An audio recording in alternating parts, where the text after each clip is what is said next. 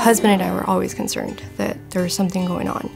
I would speak to my pediatrician and they kept telling me, oh, don't worry, some kids are just late talkers, it's not a big deal. So we went to our 2-year checkup and she recommended the Hello Foundation.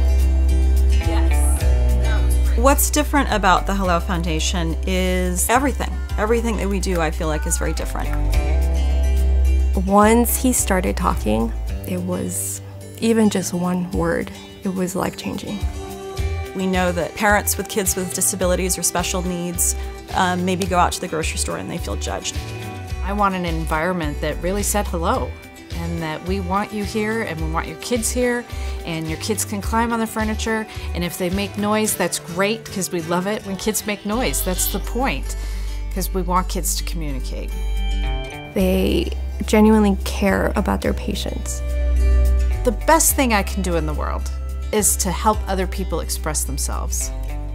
And if I want to be true to myself and this company and what we're about, then I want to help my staff be able to speak their own truth, and I want to help kids really speak theirs. That fear that I had as a mom of my child being behind, it's now erased, which is fantastic. It's a rhino? No, that's not a rhino.